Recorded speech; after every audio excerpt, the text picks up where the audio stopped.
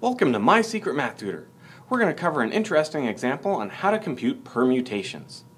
So that will help us answer this question here. In how many ways can a group of 20 people select a president and a vice president? Well, in order to see how permutations will play a part with this, let's go ahead and take a look at what a permutation is.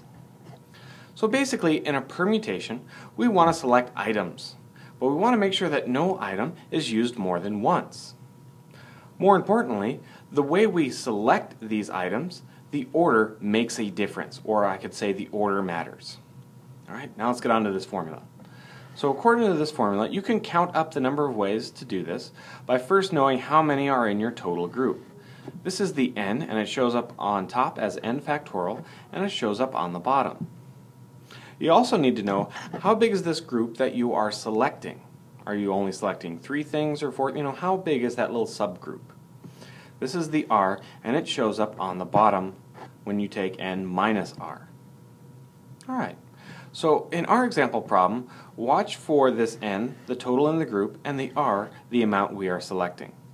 Also take note that these two conditions must be met.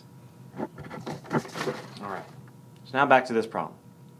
If I want to look at how many ways a group of 20 can select a president and vice president, first I want to make sure that this really is a permutation. Well, as we're selecting people for these two offices, I'm not going to select the same person for president and vice president. So, every person is only going to get selected once. Also, the order in which we select these people really makes a difference, because the first person I select is going to get president, and the second one is going to be vice president. If I decide to select people in a different order, they are going to get a different office. So this is definitely an example of a permutation. So I need to find 2 things. One, how many are in my total group? Well, according to the problem, looks like we have 20 people. So in the formula, that 20 shows up in 2 spots.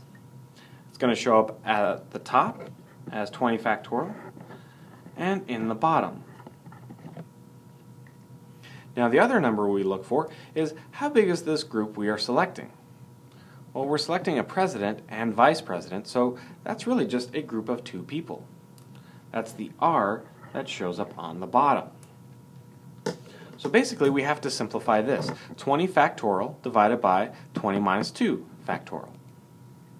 Now you could punch this into a calculator or even expand all of this out and figure out what 20 factorial is, but it's much easier to expand and cancel terms. Let's see why this is. So 20 factorial is basically 20 times 19 times 18 times 17 times 16, and that really just keeps going on and on until eventually you get to 2 times 1. Alright? On the bottom, we have 20 minus 2, and then that's factorial. So 20 minus 2 is 18. So on the bottom we essentially have 18 factorial, or 18 times 17 times 16, and that keeps on going down until eventually you reach 2 times 1. Now notice the common factors you have. In the top you have 18 through 1, and in the bottom you have 18 through 1. Well, these guys are going to cancel out. They're gone.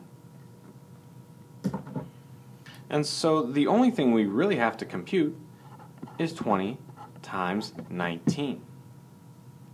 Well, that's not so bad at all.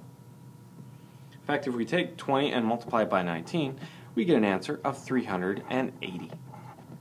And sure enough, that's how many ways we can select a president and vice president from a group of 20 people. If you'd like to see some more videos, please visit mysecretmathtutor.com.